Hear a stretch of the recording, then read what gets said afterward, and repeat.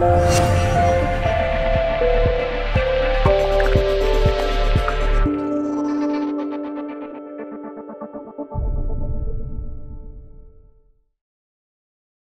Steve Arnold here. Now in this Photoshop tutorial I'm going to show you an easy way to fix colours in your landscape images using a curves adjustment layer. So before we get started, if you like this video then just go ahead and subscribe to my post-processing mastery channel using the button below. And if you want to download my PDF cheat sheet which gives you my full end-to-end 6-step Photoshop workflow for editing landscapes, then there's a link in the description below where you can go and grab that download. So yeah, let's get started with this tutorial. Now the image that I've got on the screen at the moment is quite badly underexposed and it's very blue, and this is something that can easily happen when using any kind of like automated settings such as aperture mode and auto white balance when shooting like a lot of snow, which this obviously is at the top of a mountain. So yeah, I'm just going to show you how we can fix this up just with one relatively simple curves adjustment layer. So all I've got at the moment is the background image open. I'll add this curves adjustment layer here now. So the first thing that I'm going to do, if you haven't seen these before, we've got these eyedroppers here which allow us to choose the highlights, the white point, which is this one here, the midtones or the midpoint I should say, and then the black point in the image.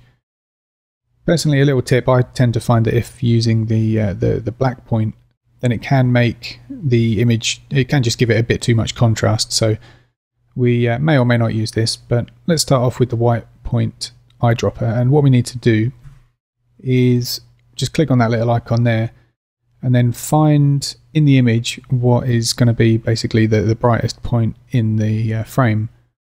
Now it's a bit difficult to tell just looking at the shot, so one way that you can do that is either holding Alt or Option on the keyboard, so Alt for PC, Option for Mac. Hold that down and then move this slider here, and just when we can start seeing some pixels show through in the main image, so there's a little blue patch just appearing now, then what that's telling us is that that's basically the brightest part of the shot. So just kind of trying to keep my eye on those pixels as I sort of revert this back to the original position. And we can see here that's this little piece of a little bit of snow there. Just looking at it, you can see that probably is brightest just by eye now. So I'll click that once, and then we should see that's already made quite a significant impact. If I just turn this layer off and on now, we can see the effect of that.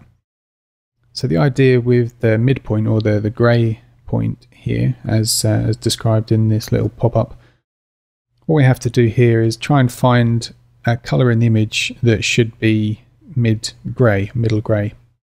Now there can be a little bit of guesswork here, but a little thing that I like to do is before I select the grey point here, just click on this little hand toggle thing and then move the mouse around the image, and you can see as I do that there's like a little ball that's sliding up and down the curve depending on where I'm hovering the mouse.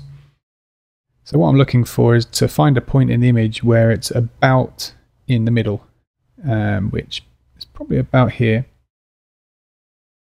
Let's just have a look over here. This is a bit too dark, so you can see because that little circle that's going up and down the curve, that's down towards the left, which means that's that I'm hovering over shadows rather than midtones at the moment. So I think I'll choose an area around here. So I won't click now. What I'll do is just go back over, grab that grey point or that midpoint eyedropper, and then click back on there now.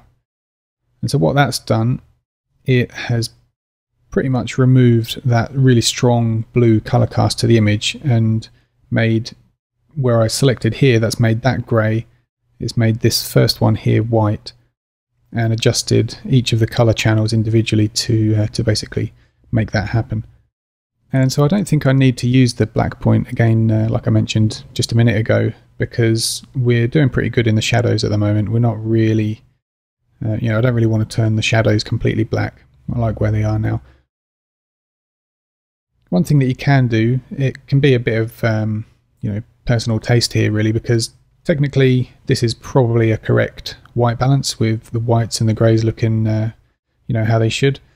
But the thing is, when you're actually out there in the real world, there is probably a bit of a blue color cast, blue haze to this kind of shot because it's such a large landscape. So it's quite far away, and so you're going to get a bit of natural haze.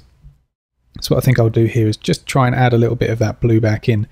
And the way I'll do that is select the blue channel here in this drop down. There's this little dot here. I don't know if you can see that, but just I'll click that and select it with the mouse and just push it up just to increase the blue just a little bit. And so that's by eye basically. This is, like I say, personal preference.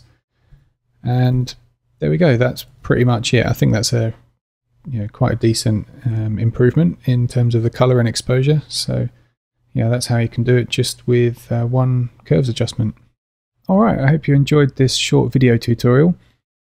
If you like shooting landscapes and you want to learn how to put all these individual tips and techniques that you're learning into a structured 6-step Photoshop workflow, then click the download button and I'll send you my free PDF cheat sheet that lays everything out for you step by step.